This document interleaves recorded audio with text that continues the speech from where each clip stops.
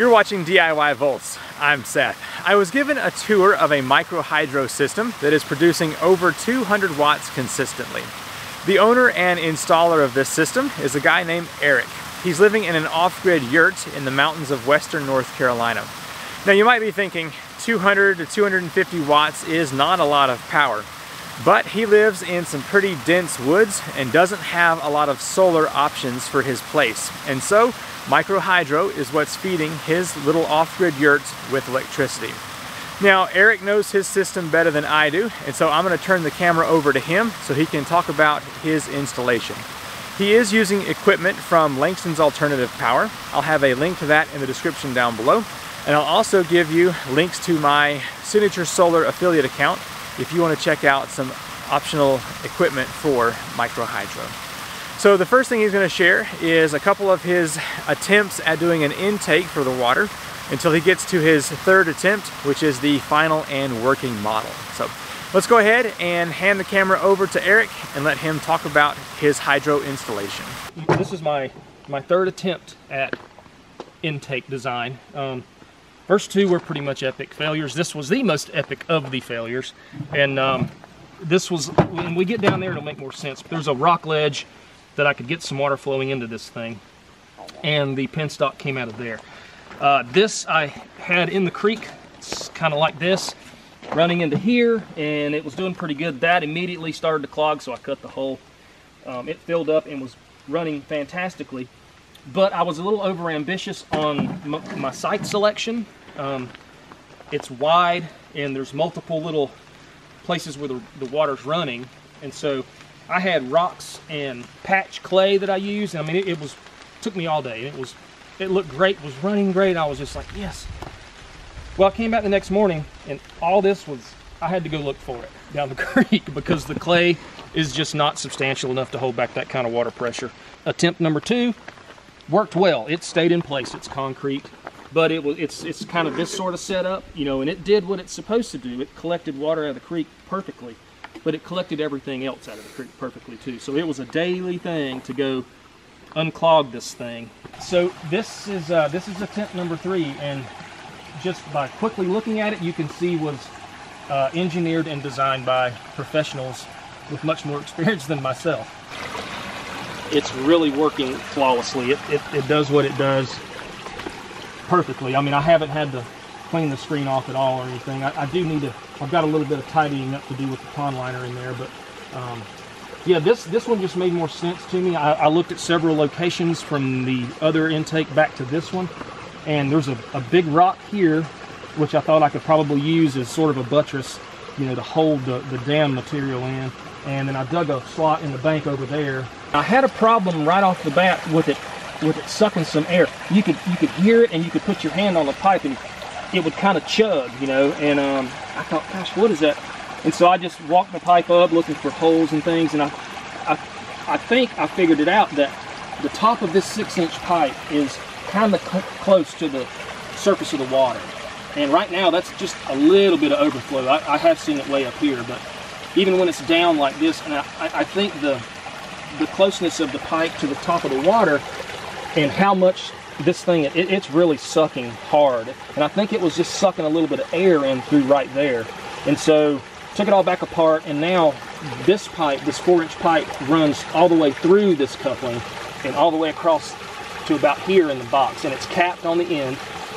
And if it's in there like this, the holes come in kind of from the bottom corners like that, so it's pulling the water in from the bottom and not sucking air in through here anymore. The barrel that we looked at previously, this is where it lived for my first attempt, and you can see where the water just sort of finds its way around in every little niche and cranny. And so I had it here, and I had this thing built up with this big elaborate thing and a bunch of that clay. Oh, it worked so well. This was ponded up nicely. Had a little bit of leakage over here, but I didn't think anything about it. Running great until the next morning when it was all down there. So that was attempt number one. This is attempt number two.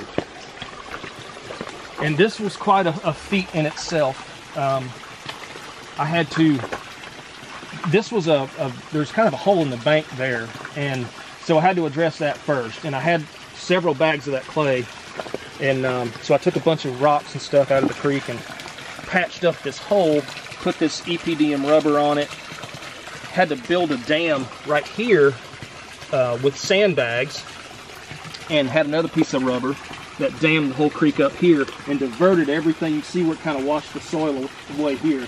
Just pull that thing up, man. You can see it in there. Yeah, you see that's the difference right there. Mm-hmm. And I didn't cut this thing down flush with the top because there's oh, I'm gonna suck air down the pipe now. Oh yeah.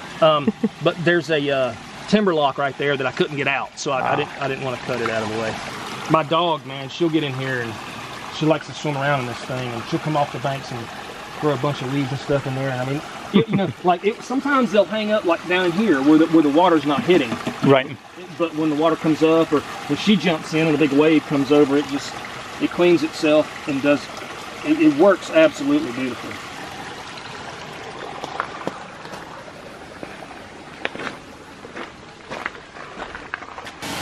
Okay, don't have any hinges yet, so I just have to do this manually. Yeah, so this is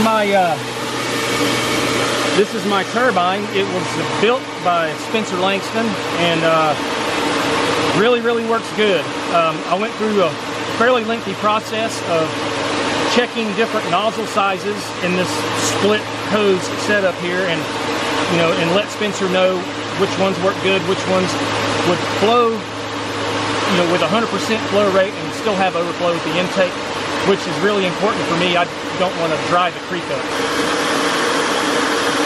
It plugs in there, and then it runs about 1,000 feet back up to the power system up at the Yurt. And these blue things are for the spray.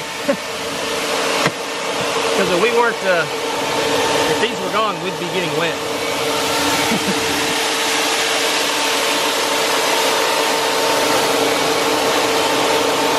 The penstock is a 4-inch whale casing. It's approximately 700 feet long. Runs from the turbine up to the Coanda intake box up there. I've got about 57 to 58 feet of drop, and with one nozzle running, I have 25 psi at the turbine. With two, it drops a little bit, and I think that's because more water flow increases friction loss, and I think that's where that's coming into play. But the water comes down, it hits this Y, splits into two 2-inch flexible hoses, and runs to the opposing nozzles in the turbine box. And I have currently two 5/8" nozzles and two 9/16" nozzles. It's nice to have the flexibility. In the summertime, I can run one 5/8" nozzle currently because of the creeks are kind of low. In the wintertime, I can run both of them. And with both of them running, I can get a little over 400 watts. And I have the two 9/16" nozzles as well, just for kind of some in-between stuff. But there's a pressure gauge that I installed here in the T, and that just lets me know, what's going on. It's nice because if there's an issue with the power up at the Yurt, I don't have to necessarily go to the Coanda box because it's pretty much maintenance free. I can come down here and see the gauge, and if the gauge has come off of 25, I know that there's some air or something that's gotten into the system. I can shut it off and let it do its thing, and just sort of start evaluating some of the problems from there. But Spencer Langston built this turbine based on the flow rate and all the parameters that he asked me for with my system, and it's really running great. I picked this spot because it's out of the main creek channel enough, where when it floods it doesn't really impact this, at all. But it's still in the creek channel enough to where the water can just come straight out of the bottom and right back into the creek, and I didn't have to do much there, to mitigate that. But this thing runs from here 1,000 feet up to the charge controller. I have a 1,000 foot spool of 10-2 wire that I'm going to put in conduit soon because I'm worried about squirrels chewing it up, and I would never find it over the 1,000 feet. But I don't know how much loss I have. I haven't put a meter on it here and then checked it with a meter there to see what the loss is over that much wire. But it runs what I need to run, and that's all that matters to me.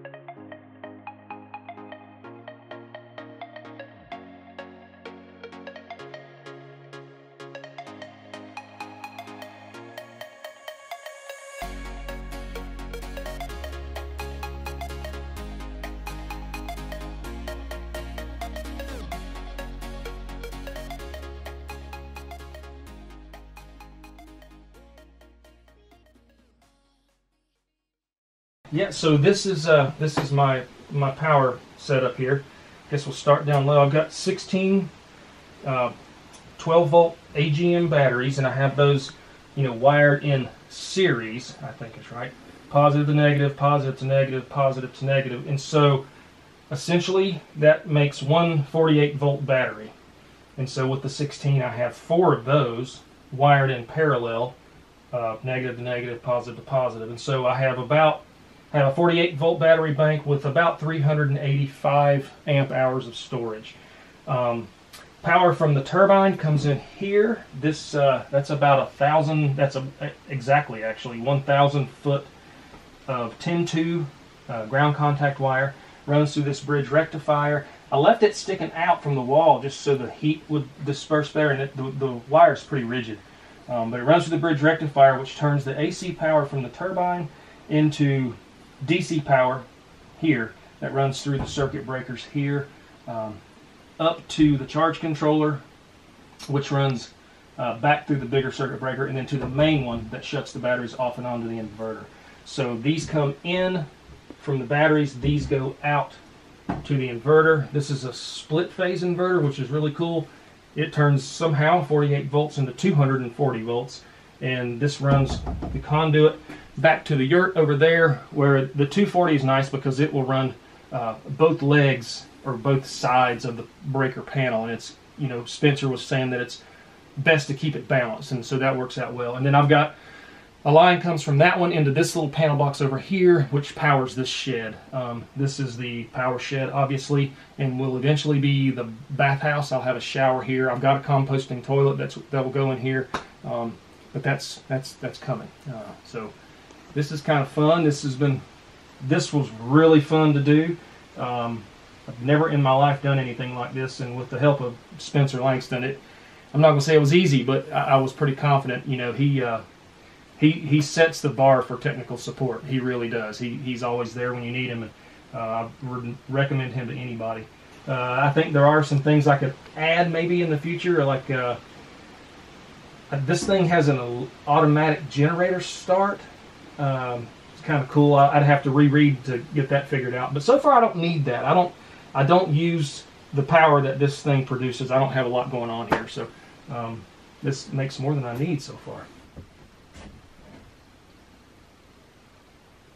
He's going to turn on the coffee pot to pull a lot of watts, and we should see the turbine pull full watts of its potential here on the charge controller.